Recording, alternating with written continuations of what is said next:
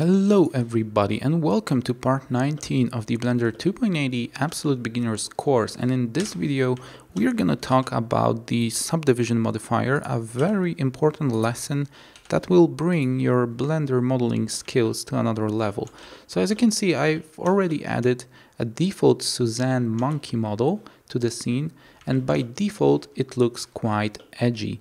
So what the Subdivision Modifier does by default as well is making things smoother. I'm going to apply it to the model right now, and you can see it instantly becomes better looking.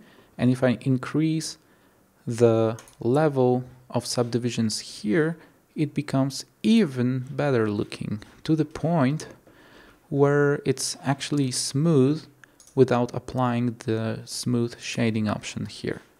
But please keep in mind, if you go too high with this value here, your Blender will crash, and with multiple objects you will have a very hard time working in the viewport. So as I said, general purpose of the Subdivision Modifier is making things smoother, and the way Blender does it is by simply subdividing your mesh. So you can see when I'm in the edit mode right now, this is the actual geometry I have present in Blender. If I click this icon here, it will disable the subdivision preview in the edit mode. When I click it, you can see the object gets rounder. And once I leave the edit mode, I can see the effects that the Subdivision Modifier does to my object. So being in the object mode, when I go to the wireframe view, you can see the mesh is now much denser, and this is how it will look like in the edit mode if I apply the modifier. So right now, if I go to the edit mode, this is the mesh Blender gave me. So making objects smoother, making the meshes denser is the most basic use of the Subdivision Modifier, but there is also something we could call a subdivision modeling, and that's something I want to teach you about in this video, so let's just jump into it. To make this video more practical, we're gonna use a referenced image for the first time. It sounds magical, but what it means, we are gonna simply use this shape as a base for our object, and in order to get an image, to get a link to this image, please just visit the Chocofur site linked below, where I have a little bit more material on the topics we are covering here. So in order to import the image to Blender, you just simply drag and drop it. So I'm doing it right now, and you can see the image is a little bit bent once I do it. So let's activate the menu on the right by pressing the N key, and let's select the object and zero all the values here. So now it's perfectly aligned to the scene center with 0 rotation. Let's add 90 degrees here in the x-axis, and let's use the simple front view for as a starting point. We might also consider decreasing the transparency of the object. So you're gonna use this icon here and this slider here to make an image less transparent and a little bit, it makes things a little bit easier when you're modeling. As you can see, I'm aligning the bottom part of the object to the x-axis, so a newly created mesh by us will be aligned to the bottom as well. Let's keep the transparency at 40%, and by pressing Shift A, let's add a circle. At this point, I'm gonna already add the Subdivision Modifier, but I'm gonna keep the subdivision level at 1. And when I enter the edit mode, let's just scale up the object so it matches this area here, and extrude it upwards, pressing the E key, then Z. Let's now scale it like this. Extrude again, scale it like that. So you can see we are working in the edit mode, and what you can see right now selected, maybe let's go to the edges. These are the only edge loops we have, but you can see the shape is actually rounding around this area, and that's because we have the subdivision modifier added and visible in the edit mode. I can disable the view, but this is what we call the subdivision modeling. So you can see I'm creating the shape in the edit mode, but the interpolated, the subdivide geometry visible in the edit mode is something that I'm actually focusing on. So it might be quite hard at first, especially, well, we never did it before. Sorry, I just by mistake went to the sculpting mode. But once you rotate the object, look around, you can see yeah, how it actually looks like. So we're just gonna continue by adding the new geometry elements. It might become a little bit too messy, so from time to time you might consider disabling the edit mode preview of the subdivide geometry. But now let's just keep on extruding, and then we will get back to the object later and fine-tune its details. As you can see, I'm already getting to the top, so let's just go like this, very roughly.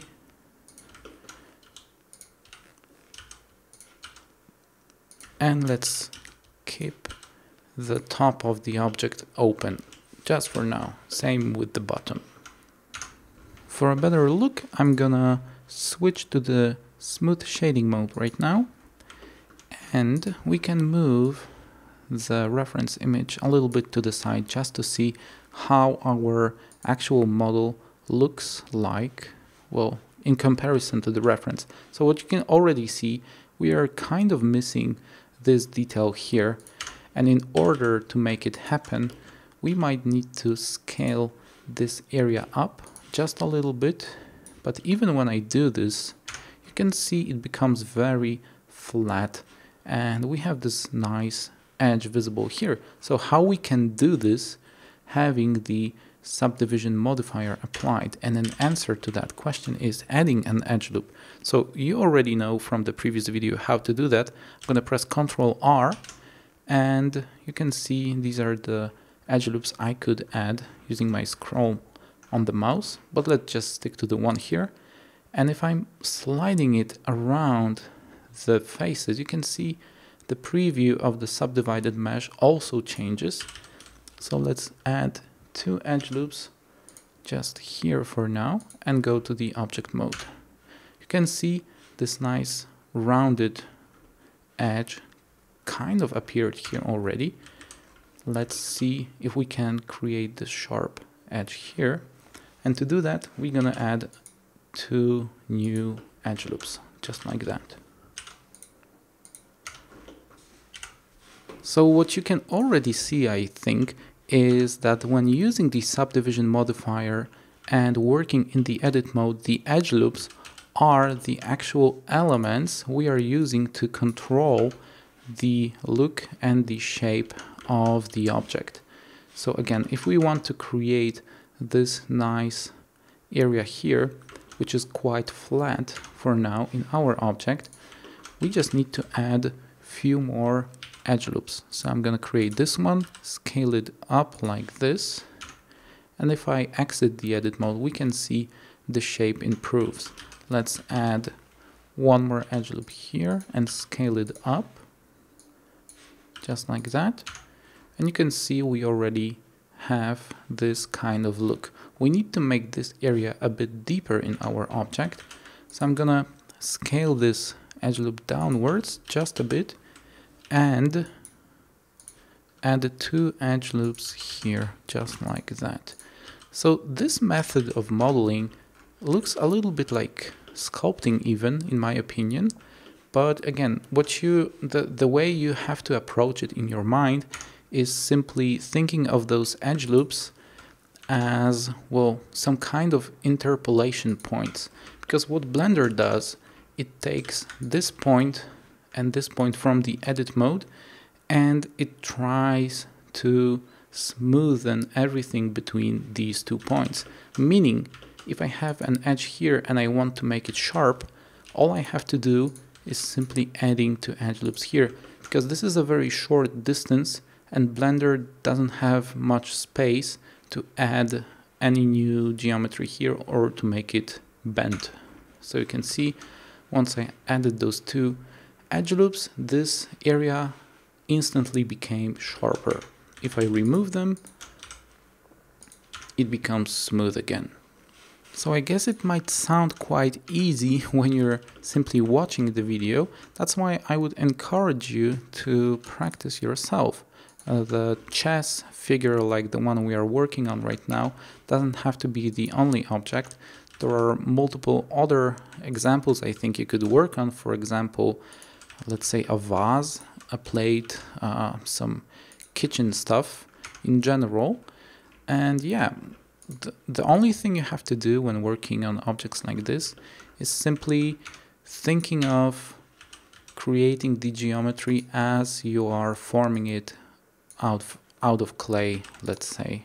So if I'm just moving those edges around like that and go to the object mode, I can see the shape following them. So Blender makes things smooth for me.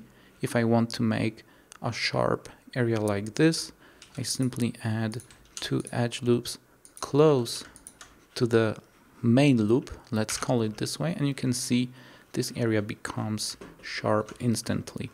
And what's really great about this technique, in my opinion, is as long as you don't apply the subdivision modifier, it's non-destructible, so you can always fine-tune the curvature of the elements. Let's say I'm not happy with the shape of this area.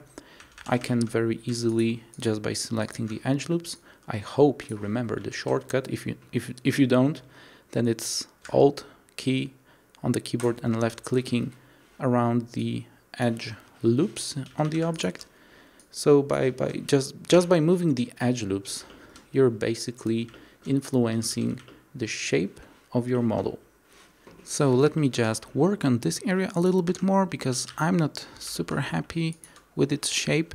By the way, I'm also splitting those edge loops by using the bevel tool, also covered in one of the previous videos. So I'm pressing Alt key and left clicking, then Control B for bevel, and using my mouse scroll to make this curvature even. And now we need to create this point here. So I might need to remove some of the edge loops first because, well, I'm not happy with the look. Let's move this edge down here, scale it up like this, add another edge loop here. And yeah, again, we are simply sculpting, we are modeling. This is where the word modeling comes from, because we are actually modeling a shape simply in the 3D environment. So you might see right now why I said the subdivision modeling is a very important technique, because this way you create all of the shapes in computer graphics that, yeah, have some curvature on it. That might be just a chess pawn like this, but that might also be a car, an airplane, any other, well, object basically. So we still need to add a little bit of shape here. I need to remove this edge loop and scale this area up. I will also remove this edge loop just for now. Scale this area like this. And we are more or less having what you can see in the reference. What we still didn't cover is the tip of the object. So let's get to it right now. And you might be tempted to simply extrude it and merge at the center, as we did in the previous, in some of the previous videos. And it might work as it actually does in our example, but quite often having triangles in a curved surfaces like here generates issues. So let me just select those edge loops, this edge loop here, move it down like this, so we have a tip of an object here, Let's remove this edge loop. And after we add another subdivision level, you can see we get this strange shading visible. The reason for that is, as I mentioned, because we have triangles here. I already covered it very roughly in one of the earlier videos. In general, in 3D applications, having triangles around the smooth surfaces and trying to create edge loops around them doesn't work well. It usually ends with those kind of shading bugs. And in order to prevent that, we just need to plan our geometry a bit differently. So instead of simply merging those objects here at one point, let's extrude them like this, creating this edge loop. And now let's merge them at the center point. So you can see this makes the tip of our chess figure a bit flat, but we can also shrink this entire area to this little point here. We can also add one more edge loop here to make it smoother like this. And now it becomes, well, maybe we need to move those edge loops downwards a little bit. So again, modeling the shape. And yeah, once we do that, it actually becomes quite nice. So what we always have to remember about doing is separating those triangle faces with additional edge loop from the curved surfaces. That's why this is the way we can prevent those shading bugs from happening. So we are now getting to the end of this video, and I'm super proud of you if you followed, because you already know the very basics of subdivision modeling. And the subdivision modeling is a technique used professionally for, well, creating the actual 3D models that people use in video games, in architectural visualization, in many different areas. So thank you very much for watching. In the next video, I'm going to show you how to mix the subdivision modifier with the mirror modifier we've learned about in the previous video. What are the pitfalls and things we have to look for? And again, we will learn a little bit more extra theory on 3D modeling, the things you have to pay attention to when creating your own stuff.